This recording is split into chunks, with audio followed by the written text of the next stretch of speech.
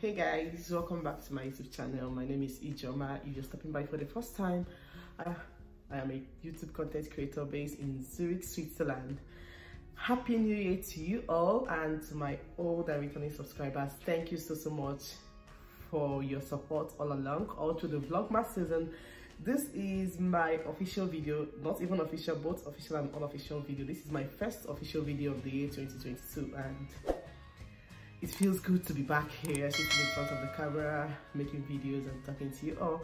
And without wasting much of your time, let's dive right into today's video. So today's video entails how to add value to your life, how to be more fulfilled this 2022, and how to level up. This should be my final video in the level up series. I know I've been talking about leveling up. So how to be more fulfilled this year and whatnot. The first one should be having a social life.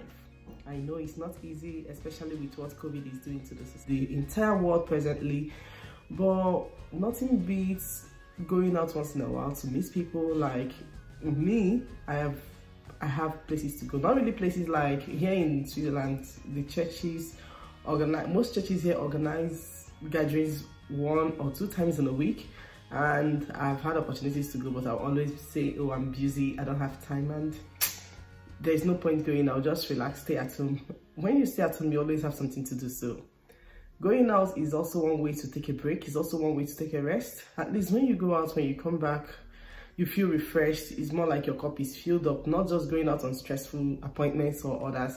Sometimes just go out to talk with people, especially if you're in a country where your first and second languages are not spoken. So it's also a means of helping you to learn the language. Like when I go out presently, we speak German outside, and it also helps me because the more you communicate, sometimes you study everything in school, but when you don't communicate, you seem to forget everything. So when you communicate with people, it helps you to improve in your language learning skills. That is also an advantage to you. Even when you're in Nigeria, it's also an avenue for your kids to learn. I mean, like here, there are gatherings where children come to play, and then the parents interact with one another. Of course, it's not always easy to interact with every other person, especially in this COVID situation. But when your children go out, they also tend to improve in their social skills. It also helps to build their confidence levels, so that when they go out, when they meet people, they know how to act, they know what to say. Also, hanging out with friends is also another means to improving your social life.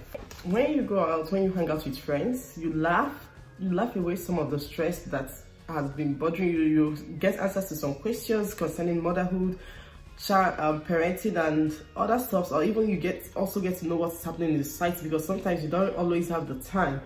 You might not always have the time to read books. Even if you have the time, sometimes you get distracted that you don't read books, you don't read newspapers or read about what's happening, or even listen to the news on TV and other transmitting mediums.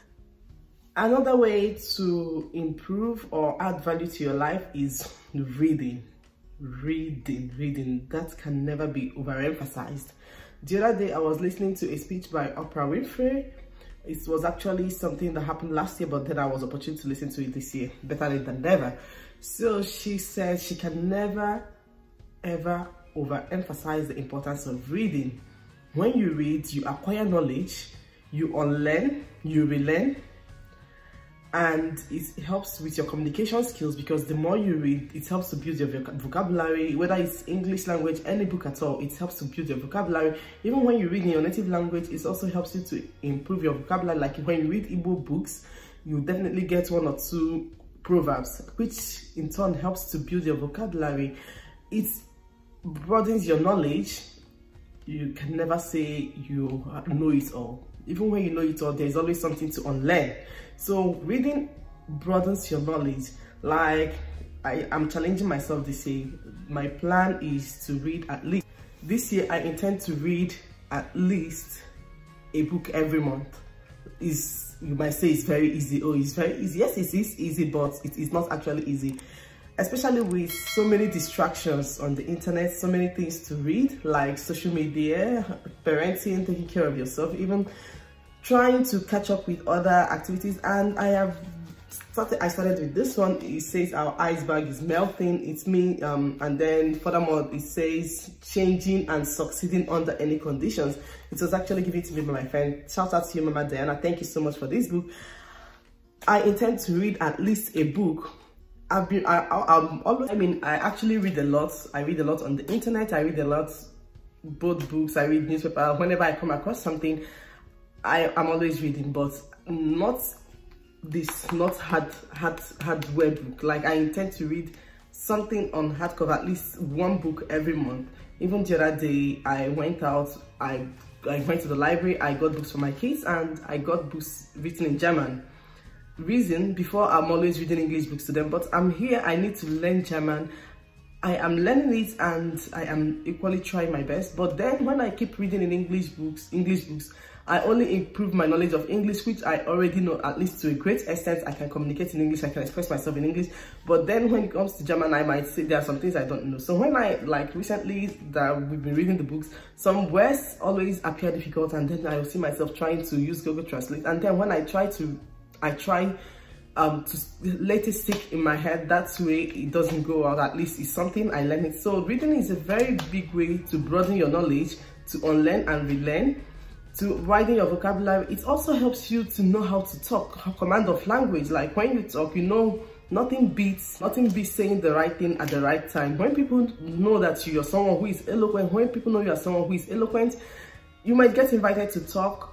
You might get invited to give speeches in a gathering or to inspire people, and nothing beats being like, when you lift others up, you equally lift yourself up. And it also challenges you, because when you keep on dishing out advice to people, telling them to do this and do that, when you see yourself going against what you say, you know it's always a problem. So it's also a way to hold yourself accountable when you go out to talk. Another way to improve to add value to your life is by keeping fit.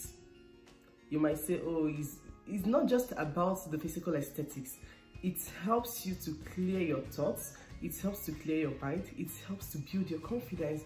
One major problem mothers usually face after pregnancy and childbirth is having confidence.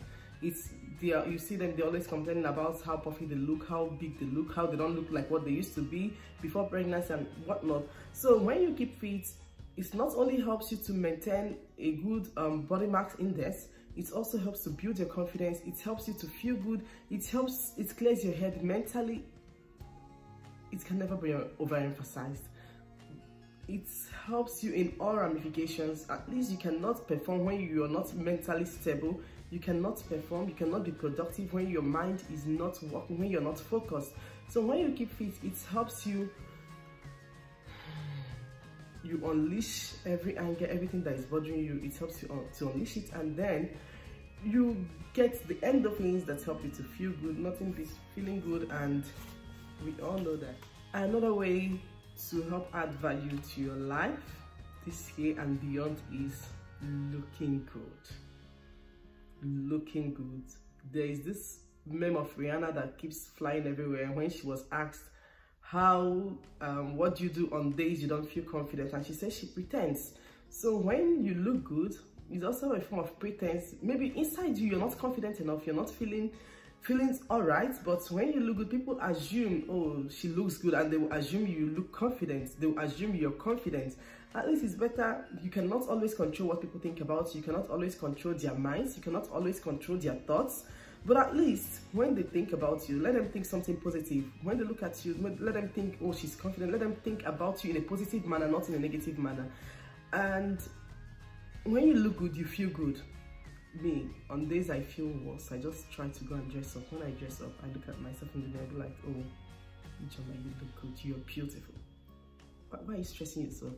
Get up and go do what you're supposed to do. And you know, nothing beats the advice you give to yourself. So for me, looking good is a way to add value to my life. And then being productive. Nothing beats being productive, whether you like it or not. Nothing beats being productive. Whether you're being productive in making money, whether you're being productive in taking care of the house, or any other way, or even helping people, nothing beats being productive. I should have actually said this one should be number one in terms of making money, but some people might agree with me. Some people might say money is not everything. Some people will also say that making money should be number one, but for me, anywhere you want to place it, it doesn't really matter. I mean, the chronology of the number shouldn't really be a prerequisite or shouldn't matter. What matters most is that you imbibe in them. Like for me, these are the things I intend to do this year and beyond. Like this year, any negative vibe, get out. And in fact, this should be the overall. Nothing beats being in unison with God. Nothing beats God. We all know that. This should be number one. This should be the first. Or let me say I reserve the last or the best for the last. So nothing beats being in communion with God. I mean, some people, even if you don't believe in anything, but at least you should hold on to something. You should believe in something, whether you're traditional Christian or Muslim. At least you should believe in a supreme being, that because they are the essence of our life. Like in their hands lies, for me, I'm a Christian, so I'll say in God's hands lies my life. Like the breath of every mankind lies in the hands of God, and nothing beats something. There's a proverb in Igbo that says meaning that when you run without God, or when you run ahead of God, you keep running, and you will never stop running, and you will never be fulfilled, because you're always running after something that you don't even know. Something is pushing you, but you don't know what's pushing you. You don't know what you're going after, but you keep running and running. But when one with God is majority, and he who dwells in the secret place of the Most High shall always abide under the shadows of the Almighty. Even though this is the era of social media, even though everybody, like most accounts are open, or many accounts are open on social media, especially on Instagram, but then we should detoxify our accounts. Know the accounts you follow. Those accounts that bring you down, you should unfollow them this 2022.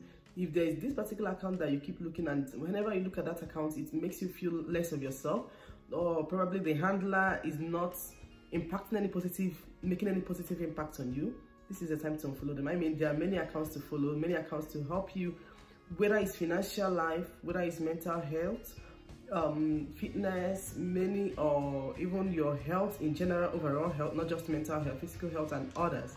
There are many accounts to follow. One thing I like about social media is it can help you, it can help make or mar you, depending on the accounts you follow. So if you want to live a fulfilled life, you should follow accounts that impact positively on you. I mean, someone might say, oh, it's not all about positive impact. Even if it's an account that makes you laugh, it's a positive impact, because when you laugh, you distress yourself, and it cannot be overemphasized.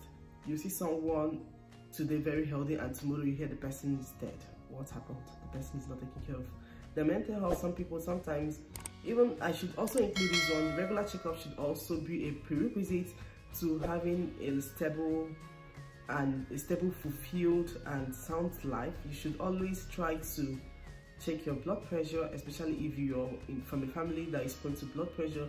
Distress yourself. Don't overthink. Like, I know it's not possible not to think, but then when you think, you should always try to you should always know when to draw the line.